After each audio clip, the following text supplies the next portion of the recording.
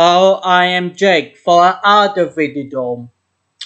This video is talking about I am a wine type of person. I think it started from a child. Um, in the previous video, I talking about I got hemophilia A, and during my childhood from being a baby and and now being an adult, I go to the hospital a lot and I of course I need a factor 8 in my system, and the doctors and the nurses have to access me via the veins. During my baby life, I get into hospital and out of hospital a lot. And I can't remember being hospitalized in Sydney and Melbourne as a baby, but I maybe that happened first, and then um during a trip to Canberra in 2001. Don't know. I think one of the family members um, have to have a doctor visa, a specialist visa in Canberra. And as a child, I think I am 5 years old or something like that. Um, in a motel room in Canberra, and I turn on the TV and I'm thinking that having cartoons on board, but actually the got breaking news of the 9/11 attacks, and of course as a kid, a a long child, of course I am extremely scared and extremely worrying about the the terrorist attacks in America and and also in New York.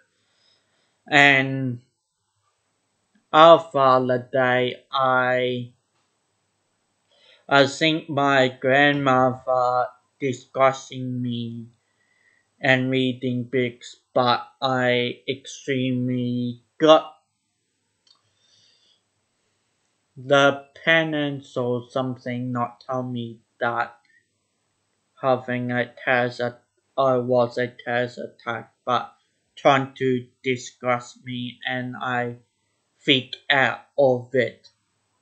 And I thought, yeah, during that time, after the 9/11 attacks, luckily our family, we are living in Australia, and our family not affected with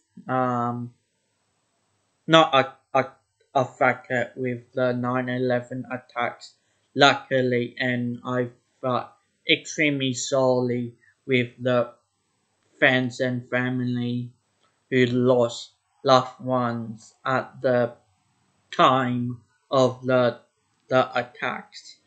But I felt extremely worrying about it. And during my visits to Melbourne, I am not go to the tall buildings and not go to the World Children's Hospital because of having a terrorist attack. While I am a one type of person, and that now I am desensitized of of going to the CBD of Melbourne and going to the CBD of Sydney, and now I feel somewhat with the relax walking around the CBD with the tall buildings. I kind bit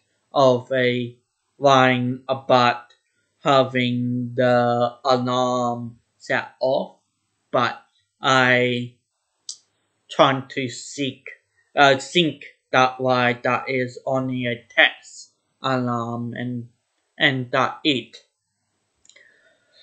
When I left high school, I am worrying about losing my friends at high school, and I am got into a deep well of loneliness, and I in TAFE I figured out that I am not smart enough to being in a TAFE course, and I scared that I lost my dream to live in Melbourne or Sydney or going to New York City, and I am freaking out that I losing time to go to New York City and go to um go to London or something like that during my TAFE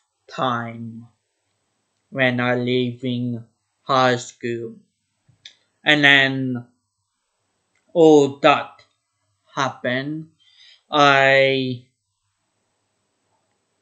now sit with the COVID-19 issue, and I am really crucial with what next after the lockdowns. Luckily, saw on the news was government leaving restrictions on the 1st of June to have holidays in the state of New South Wales. That is somewhat relieving with it, but I still got some issues that could have a spike in cases and have a second wave of the COVID-19 and having a second major lockdown in the state of New South Wales.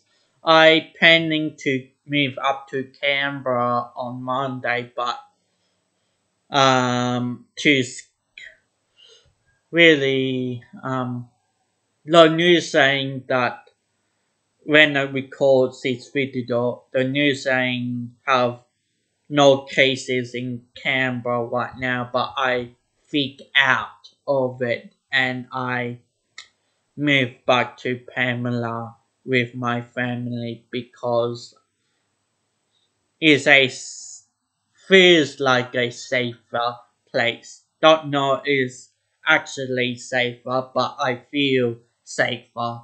Do you get that? Yeah.